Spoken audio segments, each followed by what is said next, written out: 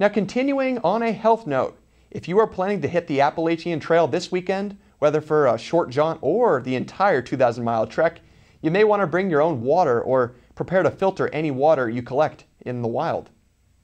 The Appalachian Trail Conservancy, the group which maintains and oversees the trails, has reported that hikers in northern New Hampshire and parts of Maine have complained of sickness, including the stomach bug and diarrhea. Now, it is believed that these symptoms are the result of contaminated water along parts of the trail, and hikers are being reminded to thoroughly filter or boil any natural water before drinking.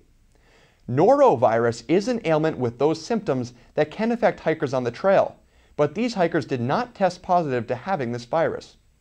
For more information on trail safety updates and, well, basically everything related to the Appalachian Trail, visit the Conservancy's website at www.appalachiantrail.org.